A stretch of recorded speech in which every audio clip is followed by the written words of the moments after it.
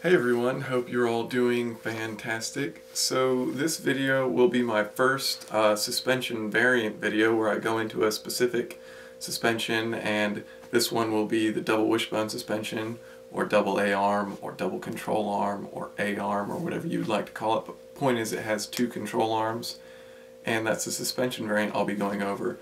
Before you watch this, if you haven't watched my video on camber or you don't know much about camber, it's really important, so watch my video on camber. I should have a link on here, and so that'll help you out when I'm explaining this suspension variant.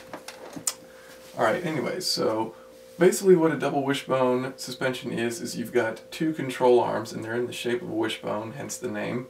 And so these two control arms will be connected to a frame, the frame of your car, and then the front of it here is where your brake will mount on, and then your wheel on top of that. So originally double wishbone suspensions used two control arms of equal length, and the advantage of this is that as you have positive or negative travel of this vertical or motion of the tire, say you're going straight and you hit a bump and the tire goes up, well, your camber angle is going to stay the same when you're going straight. Now, the disadvantage is when you go around a corner, that camber angle changes because the body of the car rolls. So, what they decided to do, they being engineers, was to use a shorter upper control arm. So, as you can see in this picture, the upper control arm is shorter than the bottom one, and as you have vertical travel, now this is exaggerated, but as you have vertical travel, you'll have induced negative camber. So that's beneficial when you go around a corner. So here, I'm going to look at camber as you're going around a corner. So these probably aren't the greatest drawings here, but it gets the idea across. So you're going around a corner, this will be a left corner, and so the body's going to roll to the right. So as the body rolls to the right, and you have equal length top and bottom control arms, you're going to have slight positive camber on the outside tire, which is taking most of the load, and this is bad. And you're going to have slight negative camber on the inside, which isn't carrying as much of the load, and being slightly negative, that's also a disadvantage.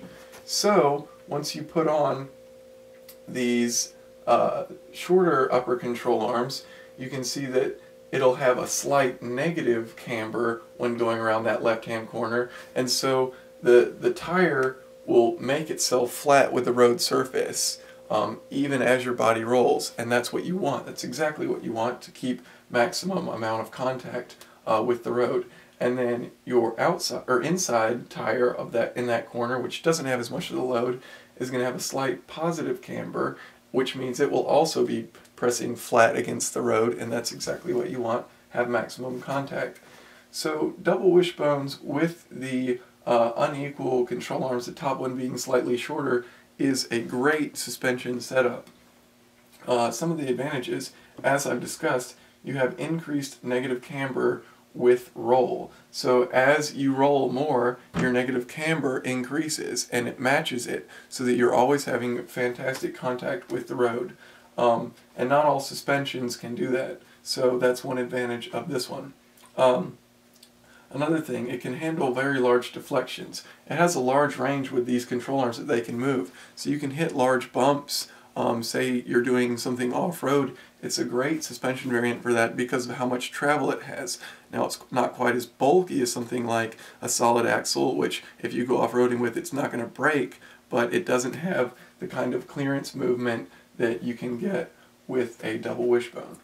Versatile. The reason I say versatile is because in this picture I've got the shock absorber and the spring both together mounted to the lower control arm.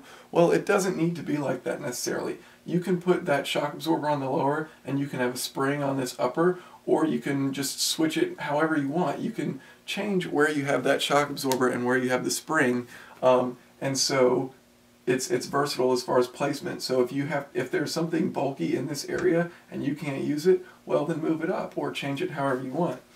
And then also front back. So you can use a double wishbone suspension in both the front of the car, even with the steering, and in the rear of the car. So that's another advantage.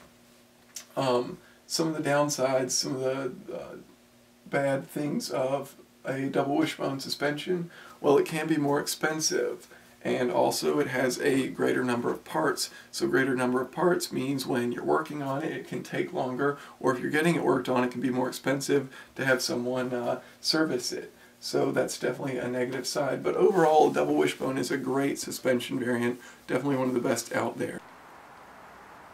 So here we have our double wishbone suspension, or double A arm, and you can see the controlling arm here at the top, and it's obviously a little bit smaller than this controlling arm here at the bottom, and then you've got your shock absorber here connecting with the lower control arm, and that's all connected to the outside tire. The tire's not on here, we just got the disc brake. But there's a basic setup of a double A arm or double wishbone suspension.